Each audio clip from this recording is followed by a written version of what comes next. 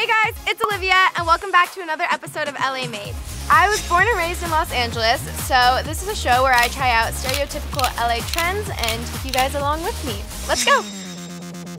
Today I'm here with my friend Hunter March. Best friend Hunter March, and we are at a celebrity psychic's home to get our fortune told. A lot of celebrities get their fortune told to them because apparently it keeps them centered and grounded and just like, you know, they know what to expect in their life because that's super LA. Okay, let's go. All right, let's go. Come on.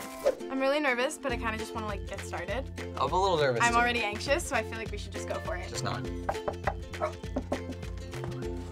Hey, how's it going? Olivia? Yes, nice to meet you. Hi. She knew. Nice to meet you. Psychic. Jeez. All right, I'll tell you when I'm psychic. Oh, so I knew you were coming. We called ahead, yeah. Yeah, we planned this a little bit. Okay. We're really excited though. I'm and excited nervous. to show you the cards. I think we should just go for it. All right, Okay, let's do let's it. go. Come on in. This house, like the vibes and like the little pieces she has everywhere, it looked like really spiritual. It's nothing like I've ever like been to before, so it was definitely like super interesting.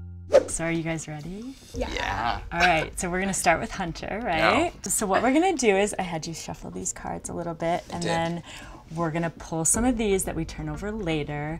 I'm gonna just spill out some stuff. Sometimes it tells me, make sure to ask him about these things. Sometimes it gives me something really important going on in your life. And then from there, I'm gonna let you guys direct questions. This is Betty White. She's a helper. Hey, Betty White. She's psychic too. Wow. So we're gonna start, like I said, and I'm gonna have you pull 3 of these with your left hand and put them face down. You want to know about is my career. Everything's in flux a little bit right now. Lots going on. I want to know what's going to pan out and what's not. The next thing is you're gonna pull 10 of these. This is all the work you have to do. After that, you're done. 10 of these. No, please. That one was a 3-er. I couldn't have look pulled at that any you. better. Ooh. Oof. Okay, this is exciting. All right, so what the cards want to talk about, like, it's sort of the top of the pyramid. This is like the biggest thing he needs to know, and then we're gonna tell him all these details, is that this is when you think you've waited long enough, wait some more. So the whole reading's kind of like patience, but this is what's coming for you. And it's showing me, perhaps in partnership and in career for you, see how the guy's going like this? He's like juggling, and it feels like there's a lot of like uncertainty, like where exactly am I directing my career? And then this future card, see how she's upside down? It's like, oh, you have no idea what's coming, but it feels in a really good way. Because when the star card comes up in here, it's really good for you. It means like a lot of attention on you, like a lot of actors and actresses I read will pull the star card, but when it's upside down, it's telling me, not this year. It's like what's happening this year. You're still small now, but you're gonna be big, right? Is how this reads. I have a really big project happening that I spent like all year on. And so there hasn't been like a lot of, like I haven't seen the fruit of that project So you've yet. been waiting for it, I've been like waiting. the card said. When's your birthday? April 5th. Oh my God, it makes so much sense. Wait, this is crazy. Okay, so in numerology, you're in a 9-year, and in a 9-year, you're like ready for the next phase of your life. You're ready for like something new, something big, but it won't happen in a 9-year. And 2017 is your 1 year, which is all about new beginnings, which would be this like, and that's where I was saying to you, oh, you have no idea what's coming because it's part of this new beginning for you. There wasn't anything that she said that seemed false or seemed fake or that she could have even known about my career. That's pretty crazy. That is weird. So let me I read even the- told you just a little bit about my like career like 30 minutes ago, Yeah. and this falls very much in line with Yeah, that. I was just thinking that. Now is your turn. I'm really excited. Is that shuffled enough? Yeah, you feel good about it. Okay, so now with your left hand, you're gonna pull 3 of these. I'm hoping to learn a little bit about my relationship just because a lot has been happening in like the past couple months, so hopefully she can tell me a little bit about that and where it stands and what I should be doing about it. And then I want to like hear a little bit more about YouTube and my career and like where that's gonna take me. I'm Spirits. nervous.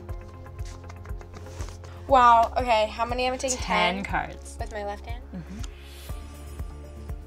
So this is the card where this is you, and it's showing me when she's upside down, it's like she's meant to be a leader and an influencer, and we want more attention on her. She's not getting to step into this like leadership role. Clearly you're still a teenager. How old are you? 16. 16.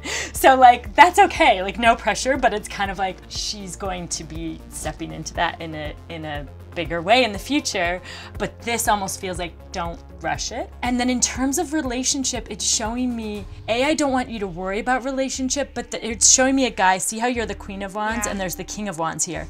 And it's showing me like, it's as if, it's talking about it as if you've been like, you either broke up or have been thinking about breaking up, and it's like you're not. What the hell? I can't. I actually can't. This is so weird. And you're not allowed to be completely done with it yet because he has a lot going on in his life, and you need to keep talking things through.